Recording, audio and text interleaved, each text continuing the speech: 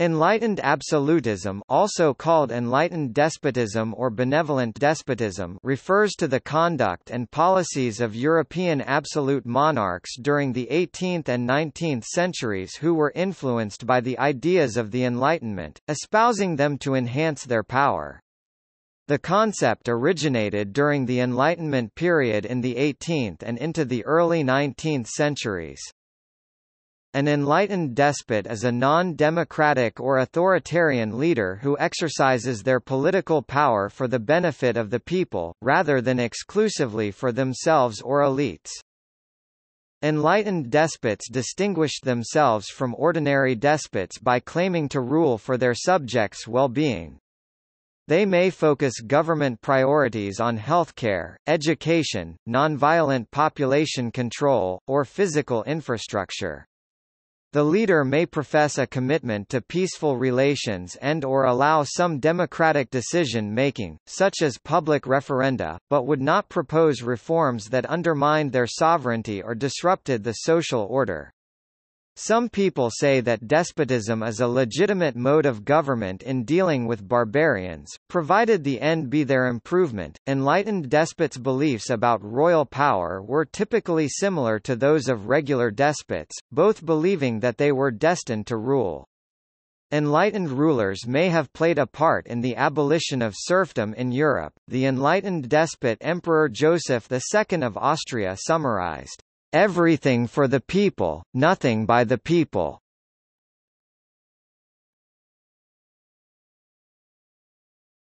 Topic: History. Enlightened absolutism is the theme of an essay by Frederick the Great, who ruled Prussia from 1740 to 1786, defending this system of government. When the prominent French Enlightenment philosopher Voltaire fell out of favour in France, he eagerly accepted Frederick's invitation to live at his palace. He believed that an enlightened monarchy was the only real way for society to advance. Frederick was an enthusiast of French ideas. Frederick explained, "My principal occupation is to combat ignorance and prejudice,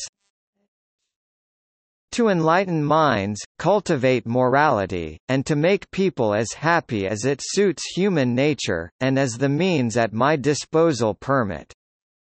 Enlightened absolutists held that royal power emanated not from divine right but from a social contract whereby a despot was entrusted with the power to govern through a social contract in lieu of any other governments. The monarchs of enlightened absolutism strengthened their authority by improving the lives of their subjects. This philosophy implied that the sovereign knew that the interests of his or her subjects better than they themselves did. The monarch taking responsibility for the subjects precluded their political participation. The difference between an absolutist and an enlightened absolutist is based on a broad analysis of the degree to which they embraced the Age of Enlightenment. Historians debate the actual implementation of enlightened absolutism. They distinguish between the Enlightenment of the ruler personally, versus that of his or her regime.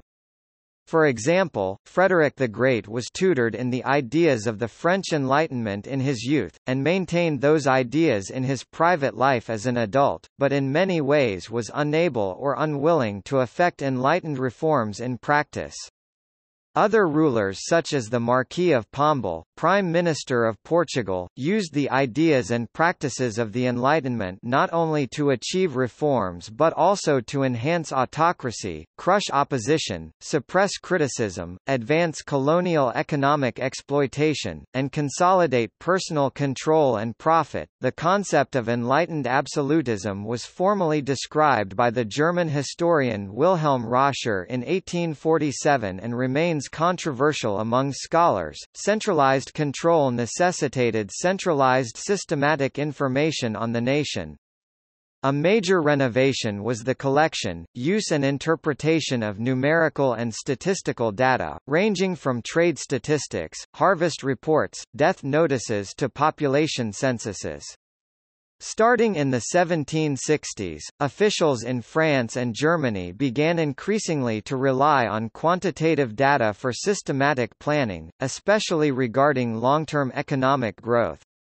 It combined the utilitarian agenda of Enlightened absolutism with the new ideas being developed in economics. In Germany and France, the trend was especially strong in cameralism and physiocracy.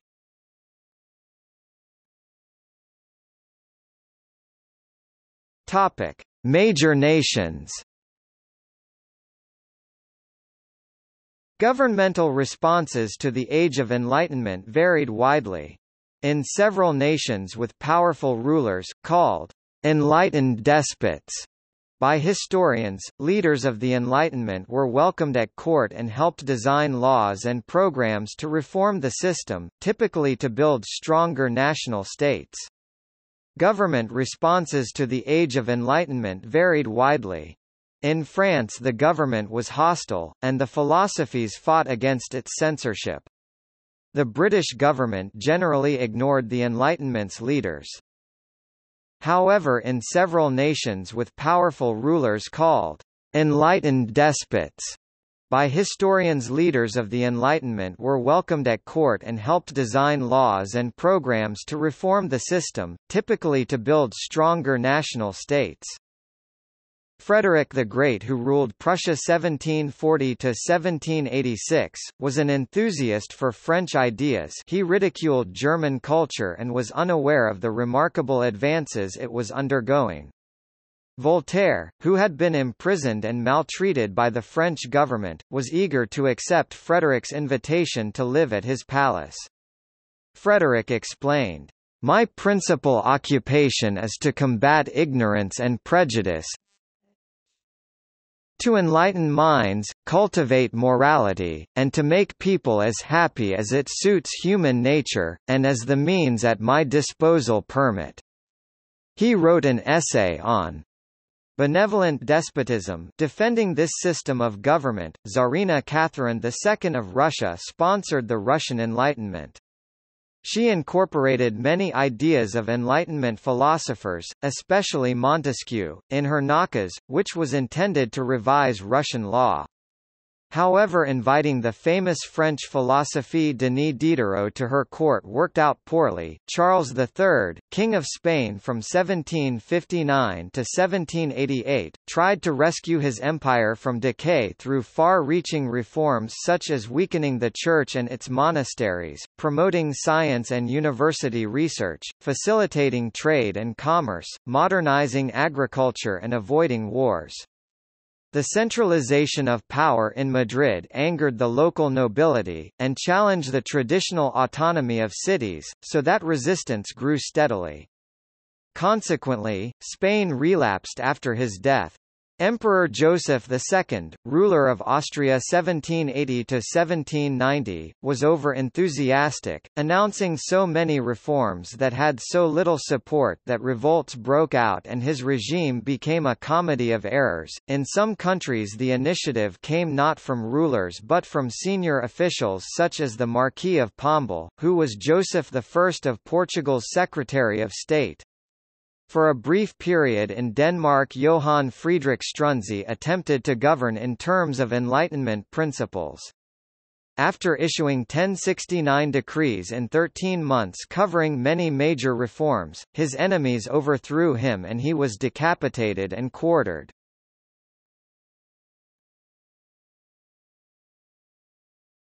Topic: Associated rulers.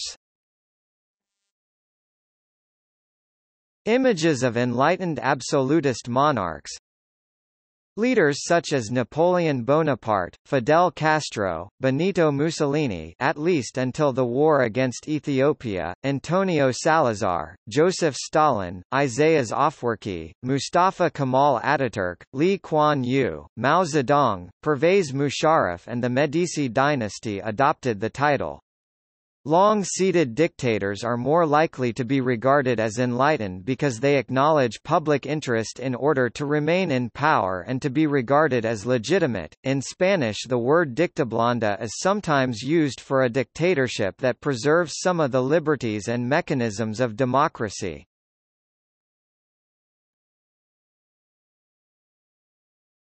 Topic: Chinese legalism. Shuizhi Guo contrasts the Confucian ideal of a humane ruler, Runjun, with the ideal of Chinese legalists, who he says, intended to create a truly enlightened ruler, Mingjun, who is able to effectively rule the masses and control his bureaucracy. This ruler would be a skillful manipulator and successful politician who uses means or technique in achieving self-protection and political control. Guo quotes Benjamin I. Schwartz as describing the features of a truly legalist, enlightened ruler. He must be anything but an arbitrary despot if one means by a despot a tyrant who follows all his impulses, whims and passions. Once the systems which maintain the entire structure are in place, he must not interfere with their operation. He may use the entire system as a means to the achievement of his national and international ambitions, but to do so he must not disrupt its impersonal workings. He must at all times be able to maintain an iron wall between his private life and public role. Concubines, friends, flatterers and charismatic saints must have no influence whatsoever on the course of policy, and he must never relax his suspicions of the motives of those who surround him.